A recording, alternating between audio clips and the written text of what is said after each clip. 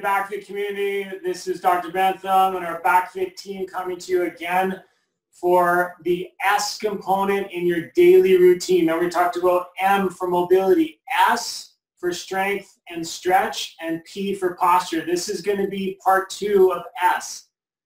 After any exercise that you're doing, whether it's out hiking or walking or running, or any kind of home workout, or hopefully you're doing, please do our stretch exercises every day for your back. Please end your workout with these top 5 Backfit approved stretches. Ready? Number 1, I'm going to demonstrate. This has helped so many thousands of our patients get out of pain. This is called our supine low back stretch. It's very simple. Some of you already know this. Some of you, just a reminder, you're going to take both your knees, you're going to pull them up to your chest, and you're going to rock back and forth, just like this, okay?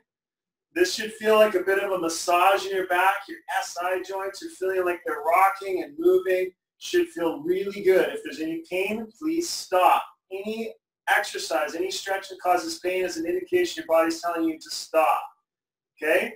So that should be, then finish by doing circles. 10 of these are going to go clockwise now, just like this. And then 10 are going to be counterclockwise, just like this. All right? Once you're done that, you're going to move into your hamstring stretch. Hamstrings, tight hamstrings have been known for years to cause bad backs. So great way, a safe way to stretch your hamstrings, simply pull behind your knee with your hands, finger lace them like this, pull up just like so. You want to stretch this hamstring. There's 3 versions to this. There's the straight up. Then you rotate internally your foot and pull across your body. That gets the lateral aspect of your hamstring. Oppositely, if we move and point our foot outward and bring your hamstrings, this is the inside of your hamstrings, getting into your adductors, okay?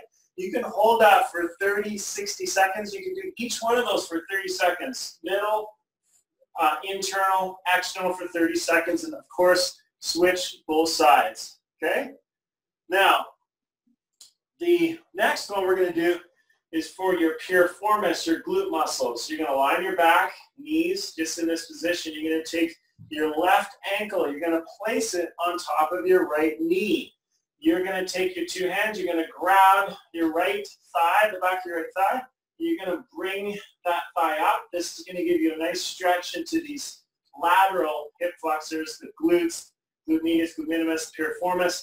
These muscles get tight, especially how much sitting we're doing. You're going to seesaw this back and forth nice and gently, and you're going to feel this nice massage stretch into those hip muscles. Very important to do that bilateral. You could do that a minute, 60 seconds, both sides, okay? So that is for your glutes and piriformis. Next, one thing that's happening, how many people out there are sitting more than ever? And so when we sit, we have these tight hip flexors. These are the muscles that attach our leg, our top of our thigh into our hip. So we want to stretch those. How do we do that? We want to go on our side just like this.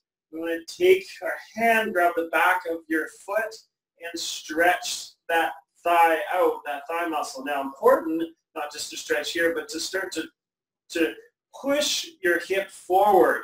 And this really starts to get into your hip flexor right through here. Very important that you push that forward. And that's a great exercise, a safe way to start to exercise and stretch your hip flexors. Lastly, finish off with one of our favorites where we just really round out and stretch out our back called child's pose. Literally get your knees bent just above or shoulder width apart and stretch out in front.